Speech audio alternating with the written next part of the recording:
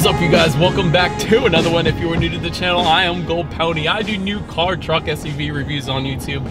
And today, we are in the new 2020 Toyota Highlander, courtesy of Hanover Toyota in Hanover, PA. And so, for the 2020 model year, this one has been completely redesigned. When you add to that Toyota reliability, this is definitely a sure pick. And the first thing I noticed when I got in this one, the seats are ridiculously comfortable. And I've always said this in my reviews, Lexus has the very most comfortable seats. Well, with Toyota making Lexus, of course, I kind of always wondered why weren't the Toyota seats equally as comfortable as Lexus, and I think Toyota may have just done that with the new Highlander. So what do you say? Let's just go ahead and jump right into it. And as always, let's start with pricing. So as expected, there are a few different trim levels for the 2020 Highlander.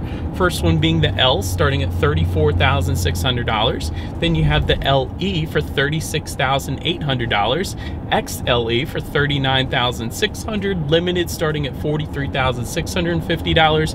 And lastly, the Platinum starting at $46,850. And so, by the way, that was pricing for the front wheel drive setup. If you wanted to add all-wheel drive, simply add $1,600 to any of those prices there. And so regardless of trim level though that you go with, the power plant on the Highlander will be the same. Powering this beast is a 3.5 liter naturally aspirated V6, putting out 295 horsepower at 6,600 RPM, 263 pound-feet of torque, available at 4,700 RPM, power sent to front wheels or all wheels through an 8-speed automatic, giving you 0 to 60 approximately 7.5 seconds, with MPG numbers coming in at 21 in the city, 29 on the highway for the front wheel drive, 20 in the city, 27 on the highway for the all-wheel drive. Either way, taking regular unleaded fuel, aka 87 octane. You do not have to fill up with the super expensive 93 octane in this one. And so at this point, somebody's gonna ask, isn't there a hybrid version of the new Highlander? There will be. There isn't yet. There is going to be probably within the next few months, I would imagine. But as of now, that hybrid trim level is not out yet. Neither are the numbers or specs or any of that information. So that will be saved for a separate video. But so now, before we do any kind of accelerations in the new 2020 Highlander, first I want to mention there are a few different driving modes that actually come standard on this one as well. That button is located just behind the shifter, but that's going to give you Eco, Normal, and Sport. And so essentially what those drive modes are going to do, I just put it in sport mode. It did immediately downshift for me, so it is going to adjust the shift point. So with sport mode, at least, it's going to give you more power on demand. We'll also adjust the throttle sensitivity and the steering sensitivity as well. And so what do you guys say? Let's do a quick little acceleration here in this one, and let's see how quickly we can get this new 2020 Toyota Highlander here up to speed. All right, you guys, and a little rolling start. Here we go. Nice. Yep, that'll work. Certainly no issues with merging onto the highway. Naturally aspirated V6 with nearly 300 horsepower, even in the SUV, you're definitely not gonna have any issues with acceleration. With a very linear acceleration as well. And that's one of the things I love about NA engines as opposed to turbocharged engines, which a lot of manufacturers are going with these days, is you don't have that random burst of power with a little delay at the beginning. You just have a very smooth linear acceleration, which I happen to love. So well done, Toyota, for that acceleration. That was beautiful. But so as always, to go along with that acceleration, braking is equally important. And so up front, you will find 13.3-inch ventilated front discs. In the back, 13.3-inch rear discs as well. As far as the braking feel goes, as we come up to this red light here, it is perfectly fine. No brake pedal delay. It's not squishy or anything like that. So braking feel is just fine for me. Touching on suspension and handling a little bit, up front, you will get an independent McPherson strut front suspension with the stabilizer bar. In the back, independent multi-link rear suspension, once again with the stabilizer bar. As far as ride quality goes, ride quality has been absolutely brilliant so far in this test drive today. It's definitely soaking up Pennsylvania's road imperfections quite nicely. Probably a good bit more so than a lot of other three-row SUVs that I've tested lately. So ride quality is definitely on point in the new Highlander. Well done, Toyota, once again. As far as cabin noise goes, it's been perfectly fine for me. You guys can probably tell there isn't a whole lot of exterior noises coming into the cabin, even just cruising at 50 miles per hour here. Typically you will get some wind noise, but I feel like Toyota has done a very good job with that with the Highlander. So once again, Very well done. As far as steering feel goes, it is a little bit heavier weight in the sport driving mode, but in normal driving mode that I'm at right now, it's kind of loosey-goosey, but in the end, that's pretty much what you would expect in a 3-row SUV. So all in all, steering feel is just fine. Perhaps the one thing I would change with the Highlander at least is the steering wheel itself. The grips are very tiny. It's a very thin steering wheel, I guess you could describe it as. And again, that's not a horrible thing. It's just something that I prefer a little bit thicker grips when it comes to steering wheel. It gives you a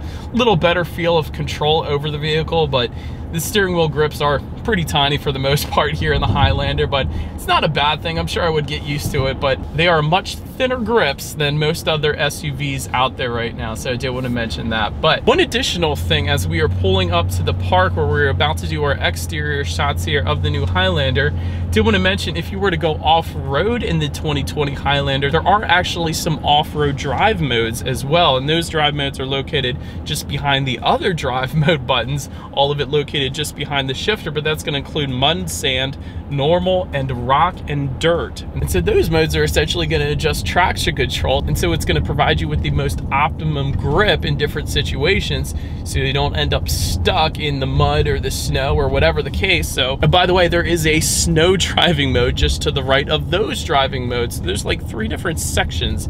You can adjust different terrain settings and traction control settings, so that's kind of cool. There is a snow mode on the 2020 Highlander. I always have to mention that, especially living in Pennsylvania, we quite often do get snow, so that is definitely a very big plus in my book as well. Then when it comes to visibility, I can actually see pretty decently out the back. Usually the boxier the shape that you go with SUVs, the better visibility you're gonna get, so it's not maybe quite as good as, let's say, the Honda Pilot, but it is definitely plenty good enough for you to see out the back, so no issues for me overall there. Did want to also mention, to go along with that, rain sensing windshield wipers will come standard on the Platinum trim level, and to go along with that, also on the Platinum trim level, a head-up display projecting your speed as well as the speed limit and some safety settings onto the windshield, help you better keep your eyes on the road. One less thing you have to worry about so you can better enjoy the drive in the new 2020 Toyota Highlander. But that about rounds out the performance segment of this review. Let's now go ahead and take a look at the exterior of this all-new, completely redesigned 2020 Toyota Highlander. All right, here she is, you guys, the new 2020 Toyota Highlander, finished in Blizzard Pearl. Very nice looking color on this one. Let's go ahead and start up front here. Front grille is actually going to differ slightly amongst the trim levels. You will get a material black with a silver perimeter if you were to go with the L, LE, or XLE trim levels. Gloss black with a chrome perimeter if you were to go with the limited or the platinum trim levels. And there is actually some silver accenting on the lower portion of the front bumper, again, if you were to go with the platinum trim level only. But to the sides, LED headlights will come standard across the board with the automatic feature, meaning when it starts to get dark out, those headlights will turn on automatically for you there. LED fog lights coming standard with the LE trim level and up, along with LED daytime running lights, again, LE trim level and up. High output LED fog lights coming standard with the limited and the platinum trim levels, and you will actually get an adaptive front lighting system if you were to go with the platinum trim level of this one. So then making our way to the side of this one, XLE trim level and up is going to give you roof rails up top there, rear privacy glass coming standard on all trim levels. You will also find chrome belt line molding for all trim levels there as well. Taking a look at the side mirrors, they are body colored power adjustable side mirrors for all trim levels. They will come heated, that comes standard with integrated turn signals, again coming standard across the board. One of the best parts about the new 2020 Toyota Highlander though, you guys, is there is no black cladding found on the side skirts on this one. With just about every other SUV in its category right now, you will find that black cladding located on the side skirts, which really takes away from the elegant look of any SUV in my opinion. So I do love that Toyota eliminated the black cladding and made it body colored. It looks so much better in my personal opinion, at least. But let me know in the comment section what you think of it. But anyways, let's take a look at the wheel setup. 18-inch alloy wheels coming standard with the L, LE, and XLE trim levels. 20-inch alloy wheels coming standard with the limited and the platinum. And I don't think I mentioned it yet today, we actually have the XLE trim level here. So you are looking at those 18-inch alloy wheels. Then make our way to the back. Shark fin antenna up top, just below that. Rear spoiler with an integrated brake light for all trim levels. Just below that, rear window wiper. And yet another thing Toyota does very well on just about all of their vehicles. LED taillights coming standard across the board, so a little better visibility, less likely to get rear-ended. That's always a good thing. When it comes to that rear bumper, it's actually going to differ slightly once again amongst the trim levels. Black rear bumper is going to come with the L, LE, and XLE. That's what you're currently looking at right now. You will get a dark gray metallic finish to that rear bumper if you were to go with the limited, and a standard gray metallic finish with the platinum. But just below it all, I think you guys know what we have to do next. There is a single exhaust outlet. So here it is, you guys. This is the new 2020 Toyota Highlander exhaust clip.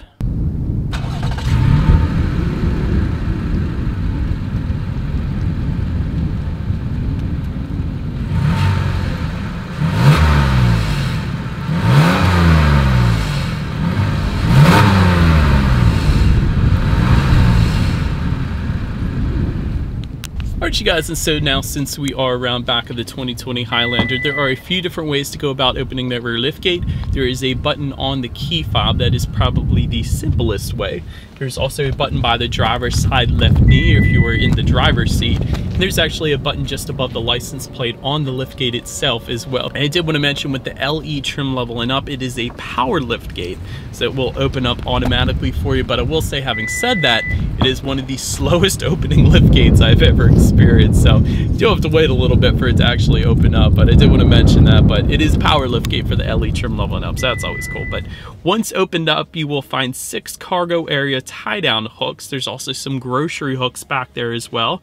There is a rear cargo cover if you go with the limited or platinum trim levels, and you will find some in-floor storage along with some tools to switch out the wheel and tire combination if you were to get a flat. But there is some in-floor storage back there, so that's definitely a plus as well. But now let's take a look at the cargo capacity here. Behind that third row, it is going to come in at an even 16 cubic feet, which is identical to the 2020 Honda Pilot, by the way. It is an even 16 cubic feet, whichever setup that you go with. So that's kind of cool.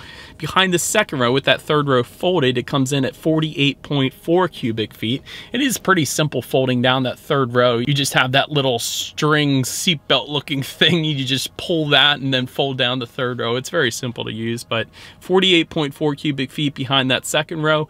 With all rows folded, there is a 60-40 split, of course, that comes in at 84.3 cubic feet, which, by the way, beats the Honda Pilot by just a little bit. Honda Pilot gives you 83.9 cubic feet, so 84.3 cubic feet is definitely a good bit of space back there. Not quite as much as the Kia Telluride coming in at an even 87, but still, all three of those SUVs, they're pretty darn similar at that point, so definitely a ton of space behind the first row. All right, and so now making our way to the rear legroom. Third row legroom comes in at 27.7 inches, which I gotta admit isn't a whole lot, quite honestly. For reference, I'll give this a shot. I'm an even 6 feet tall. This is how much space I had back there. So quite honestly, third row is going to be better left for small children. And the plus side of being in that third row, you do have rear ventilation that hits the third row as well. That's going to be found on the roof or the ceiling of this Highlander. So that's definitely a plus, keeping them comfortable. Making our way to the second row, rear legroom comes in at 41 inches even. So this is definitely where you're going to want to put adults. If you have any rear passengers, 6 feet tall, again, this is how much space I have back there. Once again, rear ventilation can be found for that row as well. And I did want to mention, when it comes to bench seating versus captain's chairs, you will get 8 passenger bench seating with the L and LE trim levels. However, you will get 8 passenger seating with the bench seat coming with the L, LE, and XLE trim levels. XLE really can go either way. So this particular trim that we have today, we could have had it either setup, but 7 passenger seating with captain's chairs can come with the XLE, or of course the limited and platinum it comes standard with. But second row sunshades coming with the XLE trim level and up, and this is the big one for me at least. This is something that Toyota definitely did very well. A lot of times with the rear window sunshades, you have to go with the very top trim level of just about every other manufacturer out there, but with the Toyota Highlander, you can get it on the XLE, the limited, and the platinum. That is definitely a plus. Toyota did well with that. Heated second row seats coming standard with the platinum trim level only. And you can find some USB charging ports for these rear passengers to stay connected as well back there. But now making our way to the front seats, cloth seating is going to come with the L and LE trim levels. Softex upholstery coming with the XLE. That is, of course, what we have today. And by the way, as I said at the beginning of the video, these are some of the most comfortable comfortable front seats that I've been in, really besides Lexus. Lexus is still my favorite, especially the F Sport seats. Those are the most comfortable, and they're bolstered a little bit thicker on the side bolsters, but you really do sink into these seats. These are extremely comfortable seats, definitely a very nice pick for a long road trip. So I did want to mention that because more than likely the Highlander will be going on many road trips for many families, but leather surfaces coming standard with the limited and platinum trim levels. And so the Softex upholstery, it's kind of like a leatherette if you wanted to think of it that way. You will find an 8-way power adjustable driver's seat with the L and LE trim levels. You will get a 10-way power adjustable driver's seat with power lumbar with the XLE trim level, and that includes a 4-way power passenger seat as well. And you can find heated and ventilated front seats with the limited and the platinum. And I will say we do have heated front seats here on the XLE trim level as well. But now let's go ahead and take a look at the steering wheel. Once again, the grips are very thin, but it is tilt and telescoping. It is leather wrapped for the LE trim level and up, and it will come heated for the limited and the platinum trim levels in case you wanted that feature. But make your way to the startup. Let me first start by showing you guys the key here. You do have a Toyota Highlander specific key. You can find that on one side of the key, and when you flip it over, lock, unlock, and again that button to pop the rear hatch there. But it is actually all keyless entry across the board, so simply just leave the key in your pocket if you wanted to.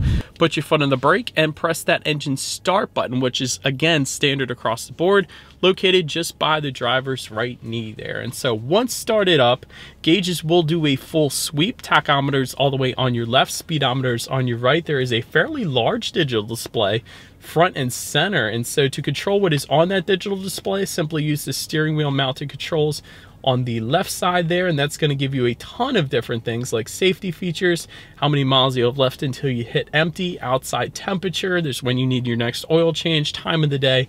There's honestly a ton of different things you could check out up there, including your driving modes of course as well. Then make our way to overall interior quality. Power moonroof coming with the XLE and limited trim levels. However, you will get a panoramic moonroof going all the way into the back seats if you were to go with the platinum trim level only. Overhead sunglass holder coming standard for all trim levels. I did want to mention, in addition to that overhead sunglass holder, you do have a rear conversation mirror, Toyota calls it, meaning it's kind of like the school bus mirror where you can spy on the kids in the back seat, make sure they're behaving, so that's kind of cool. Auto dimming rear view mirror with HomeLink controls coming standard with the XLE trim level and up. If I were to sum up the trim levels, I would say the XLE is really the sweet spot. That's where most of the features start to kick in. Like these HomeLink controls for up to 3 different garage doors here. I always love that feature because the alternative is the garage door opener device that clips on your sun visor and sometimes can rattle at highway speeds, so I don't like the rattling, so I do like the HomeLink controls. Tri-zone climate control coming standard for all trim levels, so driver, passenger, and the rear passengers controlled by the second row there can set their own temperatures. It's very nice. Wireless phone charger coming standard once again with the XLE trim level and up. Ambient interior lighting coming standard with the limited and platinum trim levels.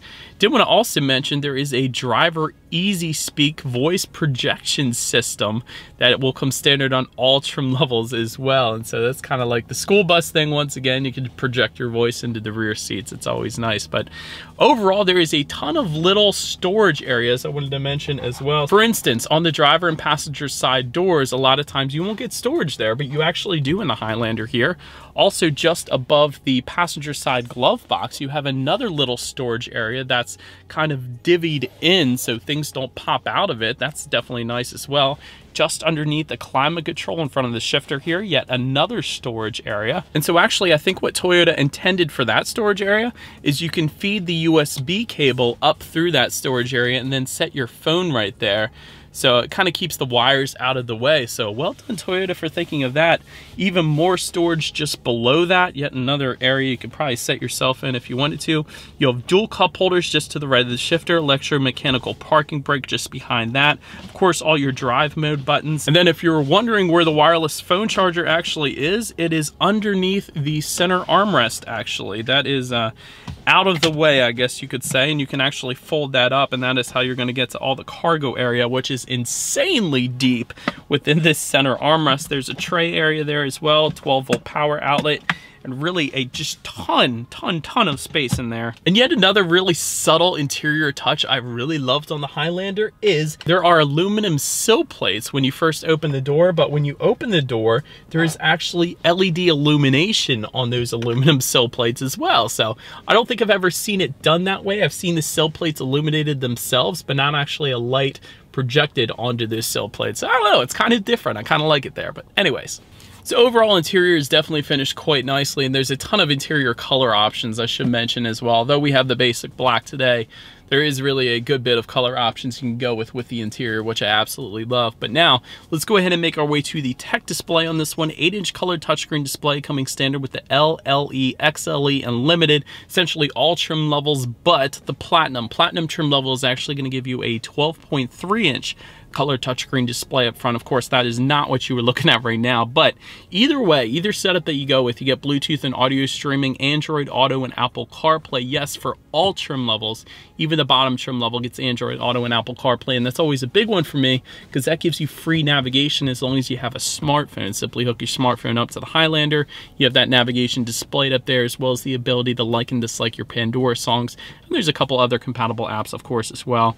If you wanted factory navigation system, if you maybe live way up in the mountains where there's no phone service whatsoever, you can get that with the limited and platinum trim levels. And of course, you can check out your radio settings up on that screen. And by the way, when it comes to the sound system, 6 speakers will come with the L, LE, and XLE trim levels. However, there is an 11-speaker JBL sound system that comes standard with the limited and the platinum. The sound system comes with the subwoofer, an external amp, and 1100 watts. That is a ridiculous amount of wattage that you typically only see in luxury vehicles like Mercedes-Benz, or probably the Bowers & Wilkins sound system that is thrown in a bunch of Volvos. So usually luxury manufacturers include that type of wattage, but we actually do have that sound system as an option here today on our XLE. So what do you say? Let's just go ahead and turn on the radio here, see what we got playing this morning, and let's test out the clarity of this one.